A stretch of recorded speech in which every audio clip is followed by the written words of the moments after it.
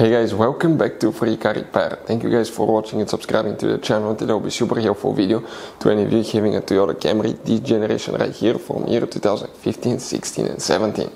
If you guys have one of those and if you have a problem where the air conditioner does not work, stay with us. We'll explain what can easily cause that, top 5 things.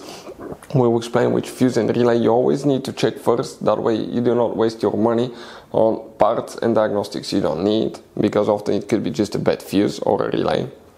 Number 3 guys, we will explain what else it could be that most people never think about that, and it actually could happen quite often on a higher mileage vehicle. We will also explain where you can buy cheap parts, tools, fuses, relays at a good price, quick shipping, that way you do not waste your money, and why it's important to test fuses and relays.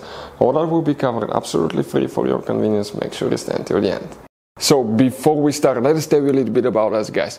Every single car we get here at the garage, we try to make at least 200 to 300 free repair videos. We take them completely apart, engines, transmission, we show you how to do practically almost anything guys. We even do body works. We have more than 12,000 free repair videos on our channels that can save you thousands of dollars in future repairs.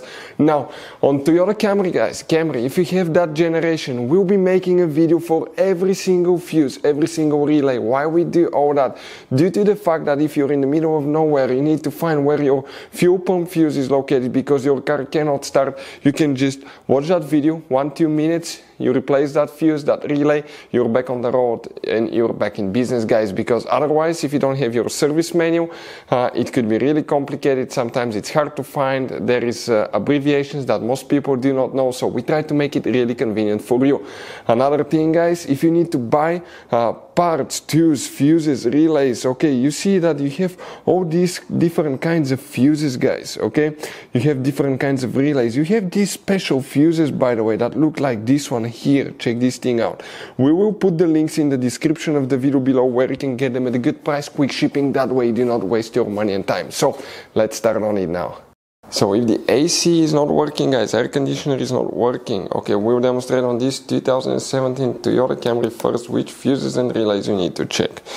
You have 2 different fuse boxes guys in that car. We'll be working in both. The first one is on the driver's side. Open the door, look above the pedals, under the dash in the left corner, all the way there, upside down. You'll see one white cover. Once you remove it, you'll find the interior fuse box layout that will look okay guys, just like this one right here.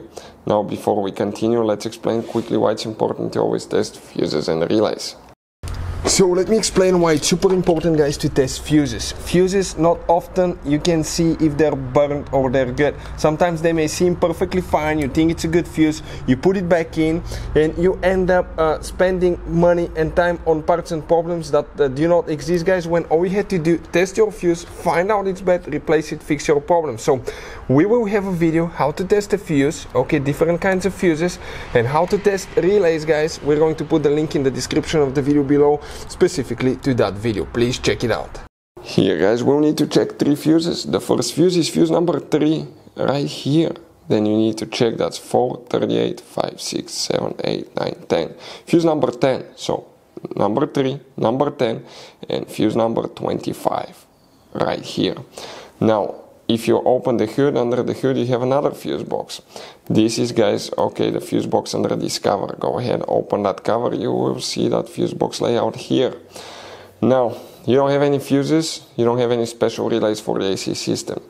And most cars do have AC compressor relay, AC clutch relay, but from what we understand guys, we did a lot of research, most likely that function is built in that integration relay. This is the computerized relay right here. What else can cause air conditioner not to work?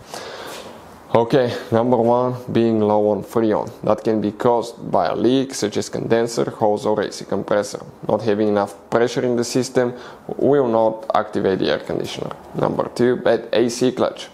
Number 3, AC compressor, that is bad. We have videos how to test and replace AC clutch, how to rebuild AC compressor on our channels guys, check it out. Number 4, it could be bad air conditioner AC pressure switch. This is that little switch device that detects how much pressure you have in the AC system. It knows if you have Freon, so practically the engine computer can engage the air conditioner. Number 4 guys, it could be a bad radiator fan. Number 5 actually, a radiator fan. If the radiator fan does not work, air conditioner will not work, so the car does not overheat. And if you have a bad radiator fan or bad radiator fuse or relay, that can cause the air conditioner not to work as well.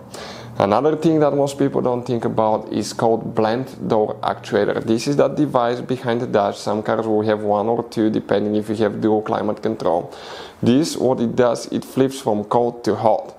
Okay, switches from hot to cold. And if it's stuck in hot position, your air conditioner may be working perfectly fine, but you're actually getting hot air.